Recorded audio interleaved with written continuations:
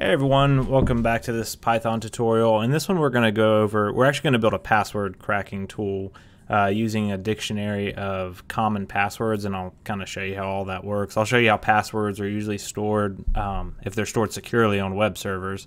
They're stored as hashes, not plain text. I'll show you how that works and what it kind of looks like, how to use the hashing module that's built into Python, and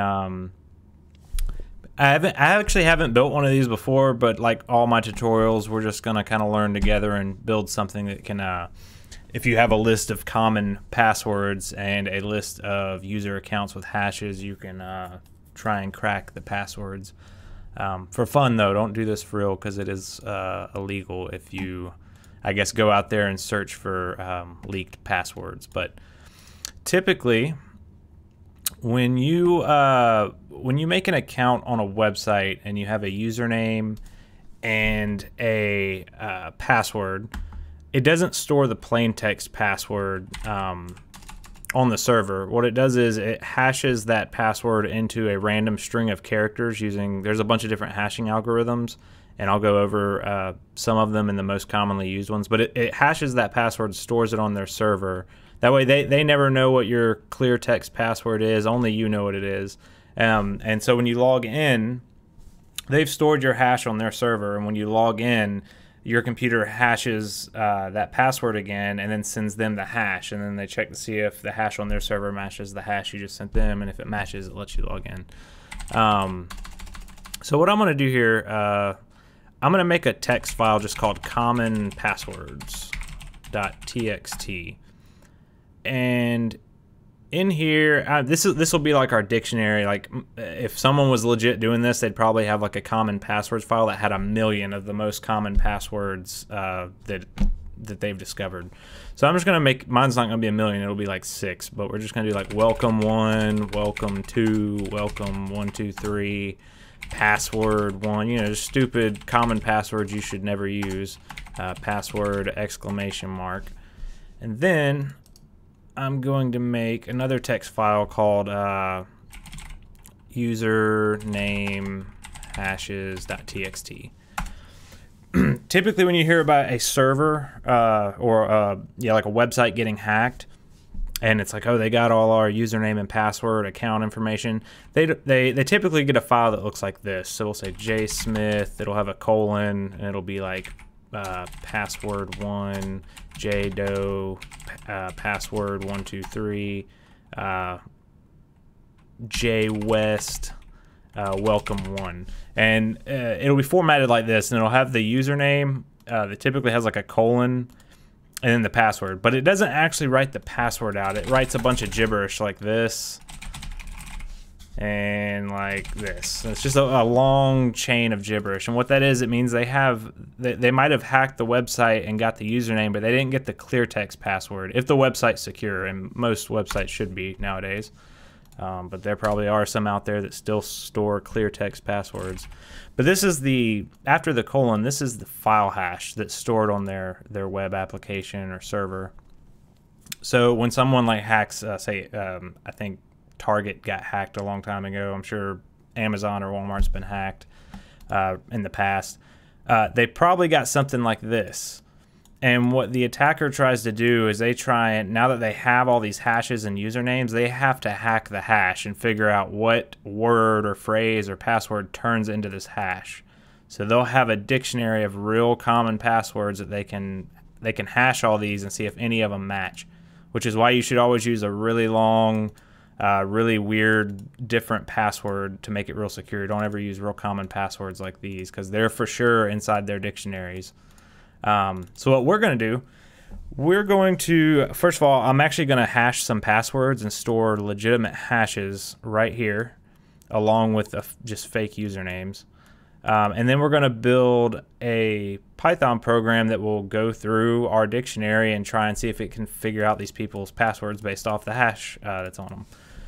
So let's go ahead and get some actual hashes, and I'll show you how to use the hash library in Python while we do that. So I'm going to make a new Python file called generate hashes.py. There's a module that comes with Python called hashlib. It's a hash library.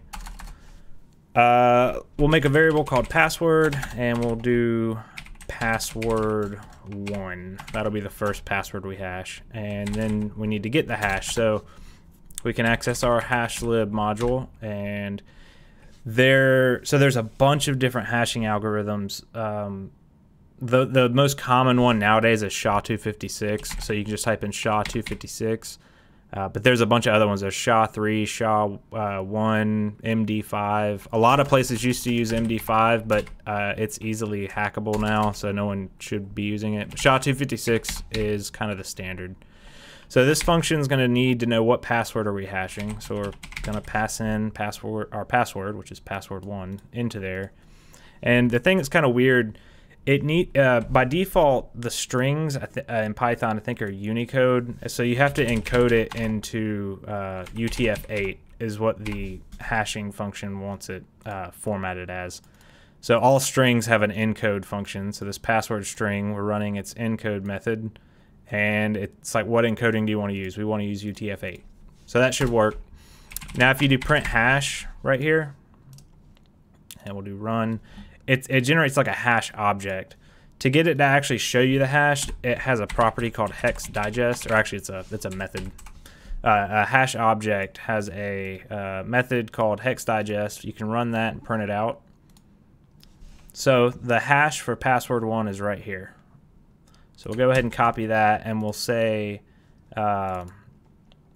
J Smith's password is password1.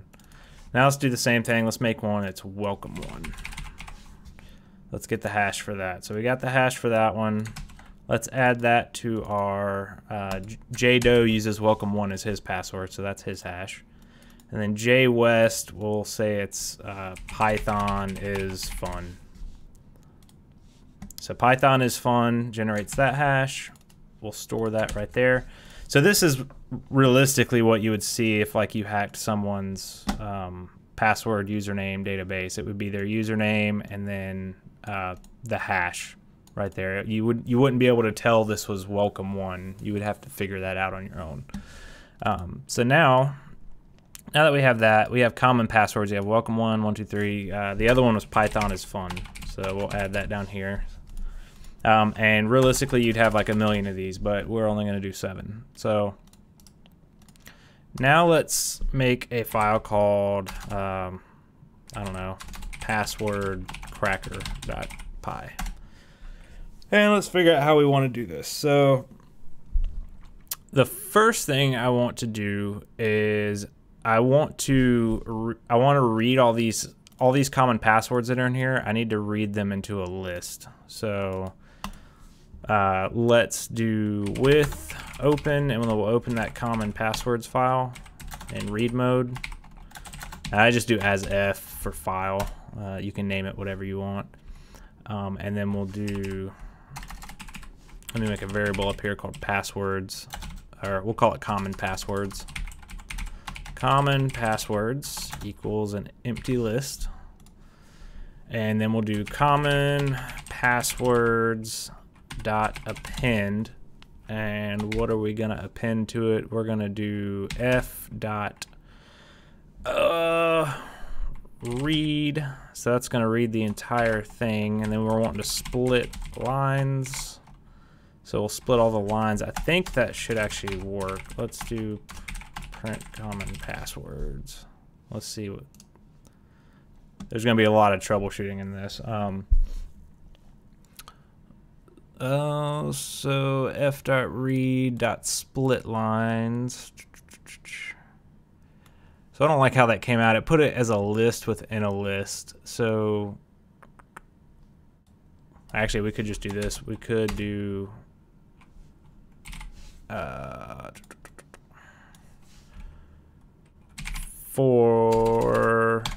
on one second. Let me figure out how I want to do this. Let's read everything into this text variable. So f.readlines f.read.split lines. What does that look like?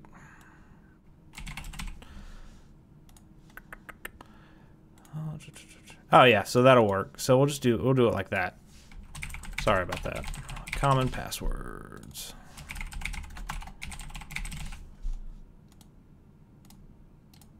All right, so now I have a list that I've called common passwords, and it's just a list of all those common passwords that we can use for later. So we don't have to print that out. Why is this complaining? Oh, I don't need to put that up here. A with statement, you don't have to do that.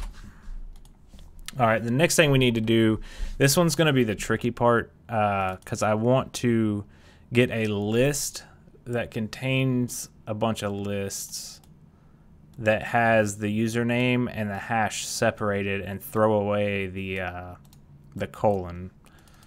So we can do with open what do we call it? Username hashes.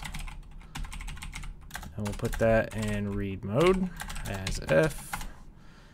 And we'll do, let me just test something here. F.read.split lines. So that's all the text. So print text. All right, so that put each entry into a list. So we read all the text into this text variable, and then what we did was we split all that text per line into its own element. So we have all that. So then what we can do for user hash in text. So for every user hash combination that's in this text, we can do this. We can do let's see here. Username is, well, actually we need to do this. We need to do user, yeah, we'll do username equals user hash dot split, and we'll split it at the colon. And then we're only gonna want the 0th element right there. And then, so if, for instance, if you look at this, print username, this should just show us the username. Yeah, so that just shows us the username. So what this is doing is saying, hey, for each one of those user and hash combination entries within that list, split it at the colon. So it's going to make a list with two things. It'll have the username and the hash, and then we're only wanting the first thing in it, so the 0th element, which is the username. So throw it into this username variable. And then we want to do the same thing with the hash. So the hash will equal user hash dot split, and we want to split it at the colon. And we want the second thing in it, so we'll put a 1 there. So now if we print hash, those are all the hashes. Now I think the best way to do this, we'll actually create it up here at the top. I'm going to make a dictionary. I think a dictionary will work good for this. So the key is the username and the value is the hash. So user hash dict equals an empty dictionary. And then right here what we can do is user hash dictionary. The key is going to be username, and it's going to be assigned the value of the hash. So let's make sure that all works. So we can do for user and hash, which I don't think I should be able to use that. Yeah, for user and hash in user hash dictionary dot, I think it's items. Yeah. You can iterate through a dictionary if you use the dot items method, and it'll return the key and the value for these two variables. So then we can do print user and hash. So this should print the user and hash. So yeah, so username and hash, and we have them separated. So now that we have everything organized, we can go ahead and start running our logic for how it needs to check and see if any of the hashes within the username hashes file match any of our common passwords. So down here we can do for password in common passwords. So for every common password we have in our list, we are going to first hash it. We're going to hash that password with the hash lib, which we need to import at the top. Import hash library. dot SHA-256, and we're passing in the current password that we're on. And we got to encode it into UTF-8 encoding. And then what we can do is go ahead and just do the hex digest right here. So all this right here is going to get the hash for our common password. So like welcome1 will be the first one. So this will throw in welcome1 and hash it. So now we have the hash for welcome1. So now we can say if hashed password. Well, actually, sorry, we need to loop through every hash that's in our username hashes. So we need to do for hash in, what do we call it? We called it our user hash dig, yeah. So for hash in, actually, sorry, we need to do this for username and hash in user hash dictionary dot items, which will return all the username and hash combinations. If the password the common password that we just hashed, if it matches the hash, then what we're going to do is we're going to print to the screen hash found, a new line, and let's make this a format string, and it will actually print the username, and then it will print a colon, and then it will print the password that it found. This should work. Let's see. Yeah, so look, it found, yeah, JDoe, we made welcome1, and J Smith, we made password1, and J West, we made Python is fun. Sorry if that was a bit confusing. It's kind of weird because we use the term password and username and hash password all over the place. So like, you got to come up with I guess just real descriptive variable names, and it's kind of hard in this case. But yeah, it does work. So essentially, what it's doing right here, it's just looping through every single password that we have in this dictionary right here, or this text file. It's hashing that password and storing it in this hash password variable.